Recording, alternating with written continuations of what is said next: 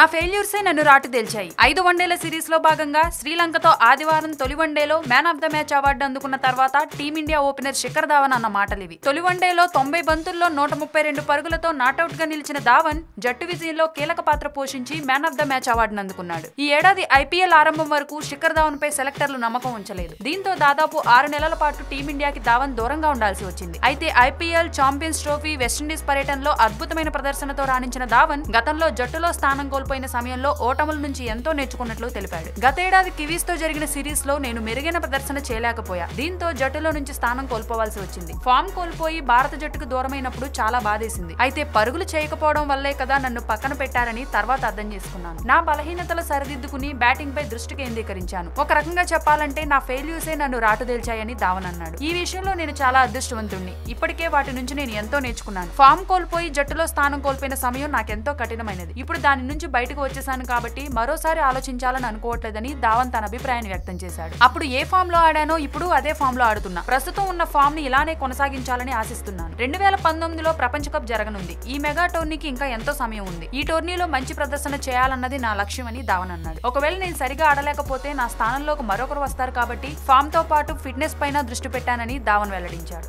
Thanks for watching one India Telugu. For more updates please subscribe one India Telugu.